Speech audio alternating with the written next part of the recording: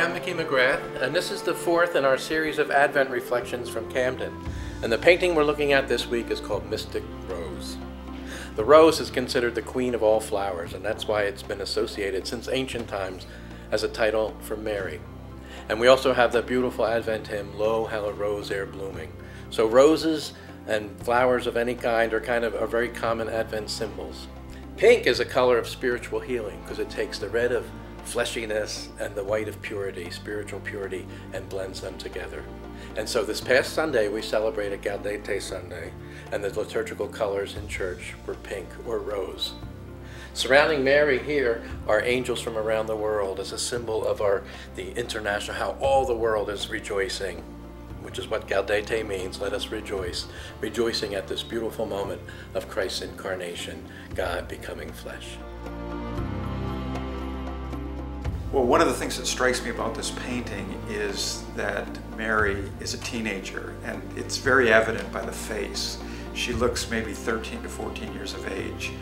And that is a message to me that God chose this human instrument, this young woman, a woman of no social status, to be the birther, the birth mother of the Christ, the one who brings life and love into the world. So, here in the city of Camden, where there's definitely this sort of earthiness, this grittiness, this sort of piece of humanity that often has to struggle to survive, and yet sort of from this we see these amazing expressions of God's grace and God's goodness. And so I think this painting does communicates hope for the city. Well, I work with an organization called Urban Promise, and the heartbeat of Urban Promise is children, and working with children that are growing up in a challenging and difficult and often violent context. And yet Urban Promise, what we try to provide is this place, this oasis of love. And so one of the touching things about this picture is Mary cradling these two children, these angelic children, and in some ways offering protection for them. And it'll be interesting to see, we'll have a couple of our young people, two young boys that have grown up in this program, comment on this picture, and it'll be interesting to see what they reflect on when they look at this painting. I think the rose represents happiness of Mary and joy, and Mary has two babies in one hand, one black, one white in the other arm. And I think it means to break the barrier of racism. Well, Jesus is important for Camden because Camden is a dangerous place in many people's perspective, but since I live here, it's not that dangerous.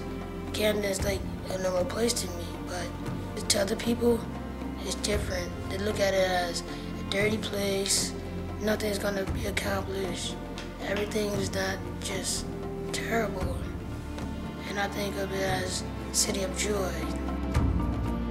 What catches my eye is the rose in the painting, because it's near her stomach, and roses mean love. And Jesus, he was a great love to the world, and he helped everybody. By Mary being black in the picture, it shows that everybody's equal. It doesn't matter on their skin color, it just matters how they react and show others love and appreciation.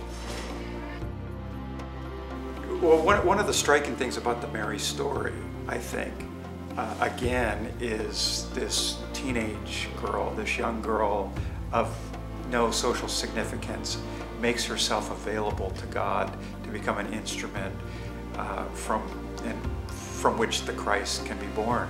And I think there's a message in that for us as we prepare for Christmas, that we make ourselves available, that we make ourselves instruments so that Christ can be birthed through us.